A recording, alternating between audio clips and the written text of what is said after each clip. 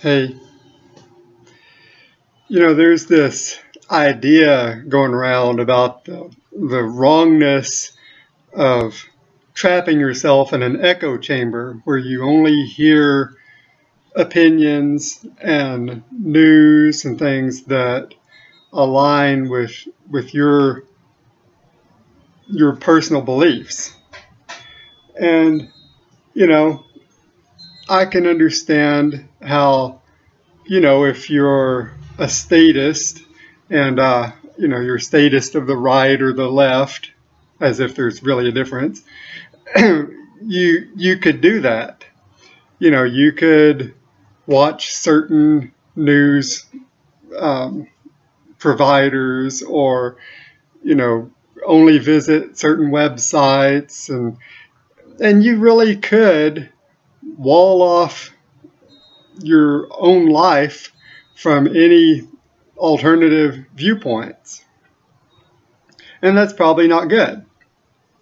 But I'm here to tell you that if you're like me, a libertarian, abolitionist, voluntarist, anarchist, you don't even have the option of an echo chamber. It's just not a feature of reality. There is absolutely no way that I could in any way isolate myself from other viewpoints.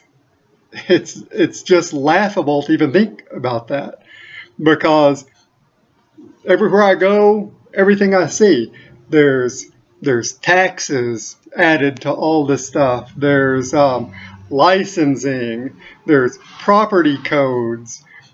Every website I visit, even if it's, if it aligns with me, it seems like there's ads and things for statist concepts. Any newspaper I happen to see, it's promoting statism. Everybody I speak to is a statist of one form or another. I mean, everyone I speak to in real life. So, yeah, occasionally I would like to have a little echo chamber that I'm not going to be exposed to all of this really, really hideous statism that just seems like it's everywhere. And, it's crazy because almost everyone at their heart is libertarian or even anarchist. They don't want to be controlled. They don't want people telling them what to do when they know that advice or demand actually is going to hurt them. And yet they can't extend that to other people.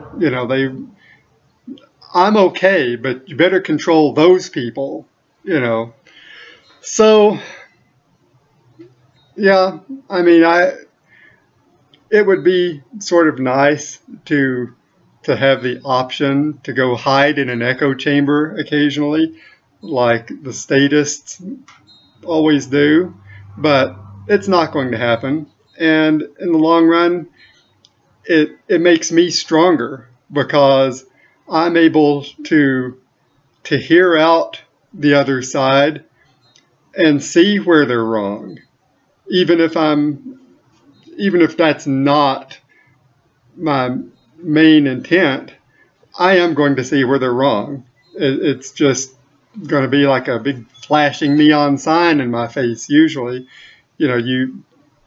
they sit there and spend their time defending the indefensible, and it's pretty obvious.